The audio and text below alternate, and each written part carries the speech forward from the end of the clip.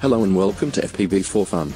With 2.4 GHz remote control frequency we used to fly with our remote control airplanes, we're more or less used to that. We do not need to care about possible other components, electronics, noise, interference, or we simply do not fly that far with this system to be able to observe issue. It simply more or less work without any interference even when remote control receiver with antenna is placed near other component, and we usually do not fly more far than 1 or 2 kilometers range. But you switch to a 433 MHz band remote control like very nice open source open LRS system to extend your remote control range to do long range FPV flights or to try to fly behind some objects. But here it is different area with electronics interference.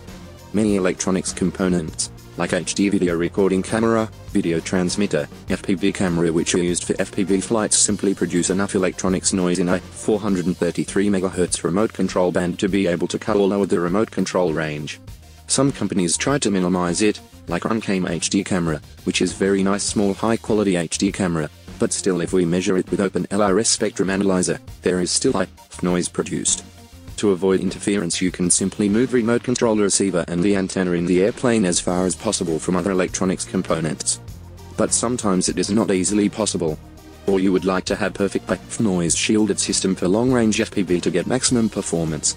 In this video we will try to show how to shield electronics noise from electronics components like HD camera, FPV flight camera or video transmitter, so it can improve reliability of the remote control.